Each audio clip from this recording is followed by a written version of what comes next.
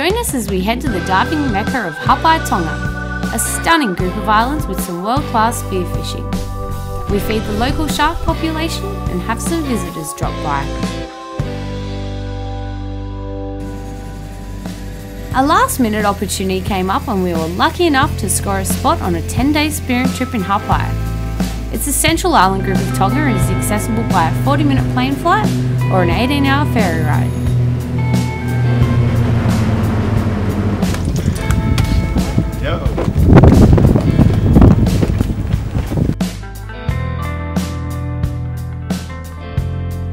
We arrived at our accommodation and spent the afternoon rigging up our gear for our first day. Our first spot would be an offshore volcano.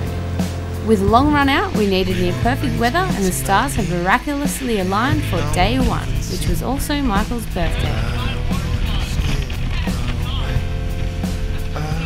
Kao Volcano is one of the most picture-perfect volcanoes you could ever imagine. It is the perfect backdrop to this colossal dive spot, and Michael chose it to release his message in a bottle that he'd found on the beach the day before.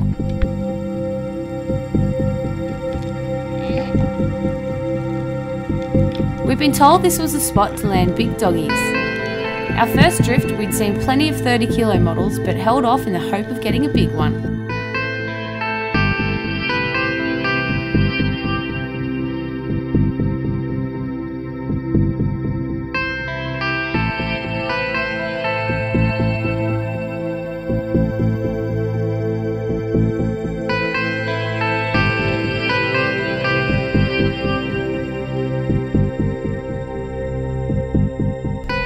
Those three are just following us everywhere.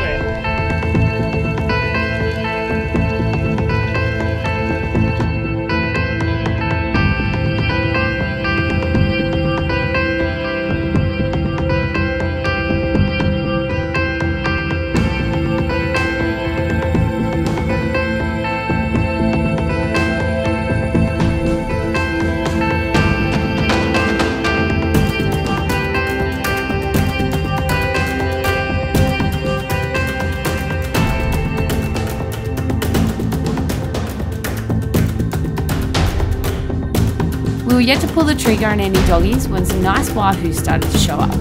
Michael let the spear fly.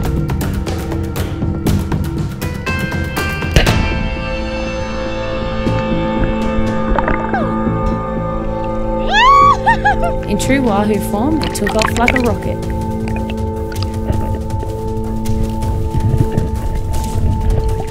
I dived down to try and scare off the sharks and they kept their distance briefly, but it didn't take long before they started going after Michael.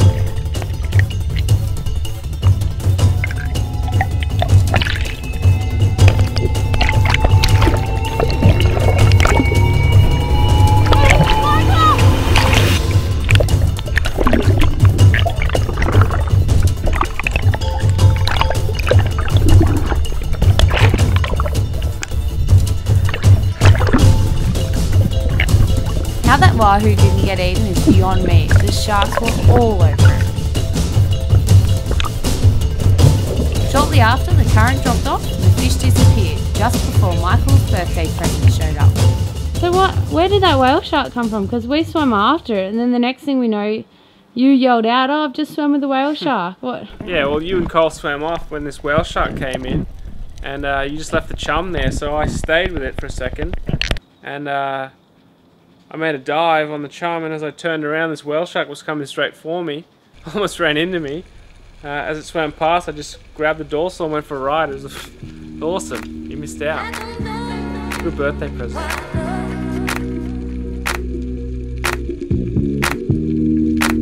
I don't know.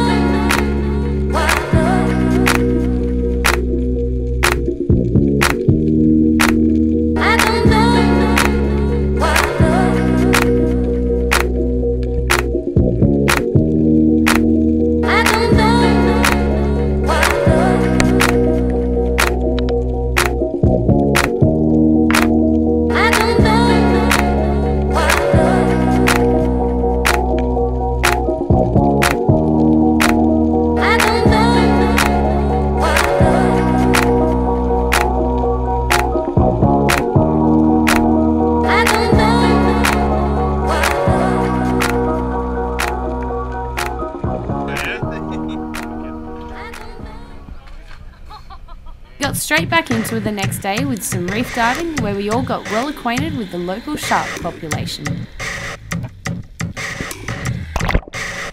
Landing anything here can be quite challenging. You're in the constant company of the taxman who is waiting to take his cut.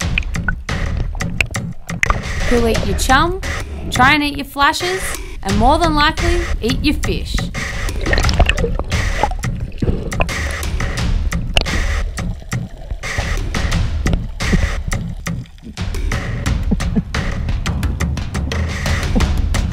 On top of all of that, you have to keep an eye out for rogue whales that like to sneak up and swim through your float line. This place is epic. We decided to dive some passes that were known to hold some smaller dogtooth.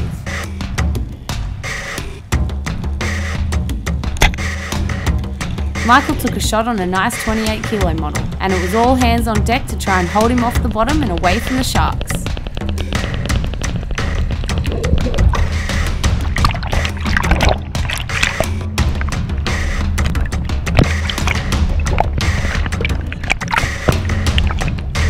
Dogtooth tuna are notorious for being dirty fighters. Their first run is usually the hardest, and you can see Michael working hard to keep it off the bottom.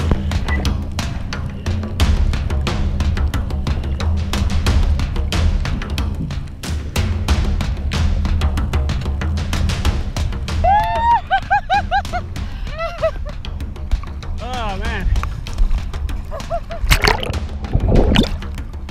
That was tiring. You fought like a bastard. It was nice to finally get a doggy in the boat. We were stoked. Tonight, sashimi was on the menu. We jumped back in and I put a solid shot in a nice doggy.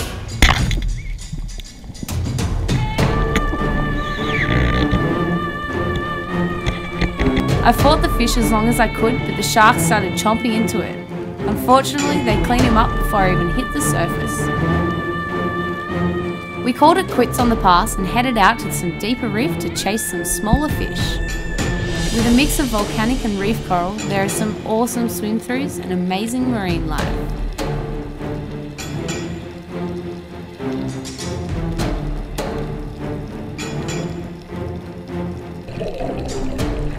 After some bad luck with the doggy, I was stoked to finally land some fish.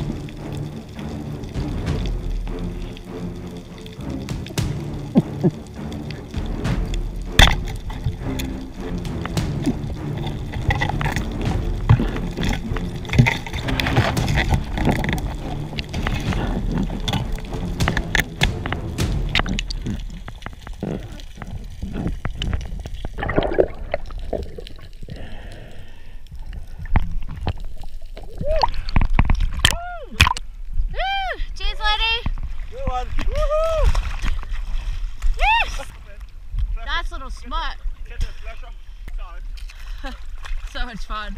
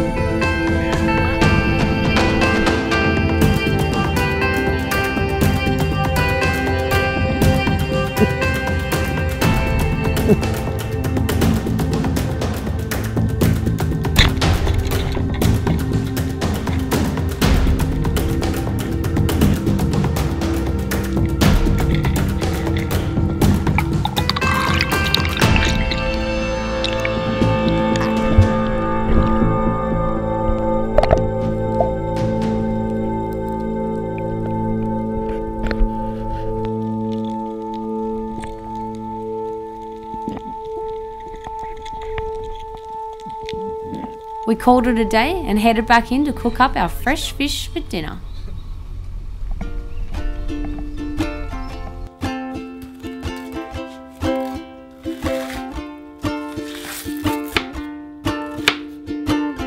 Our Tongan mate Freddie cooked us an awesome fish dish during our stay, and Michael tried to recreate it. Really nice dish. Seems like he just egg batters it and cooks it with oyster sauce and onions, and just kind of winging it, seeing how I go. Kind of looks alright though. So it is ume, this little guy here, unicorn surgeonfish I think it is. Egg battered, deep fried, put into a pan with fried onions, oyster sauce, watered down a little bit, and then just sprinkled with some spring onions at the end. Spring onion? Spring onions. Hi guys, thanks for watching. We hope you enjoyed this episode as much as we did making it.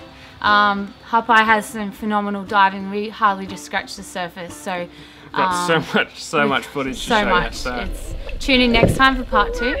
Don't forget to subscribe if you haven't already, so you don't miss out. And thanks so much to our patrons out there helping us make these videos possible. Your shirts should be in the mail. You should have received them by now. Shirts and stickers. So yeah, and if you want one, just head on over to the link below in our bio there. I don't know.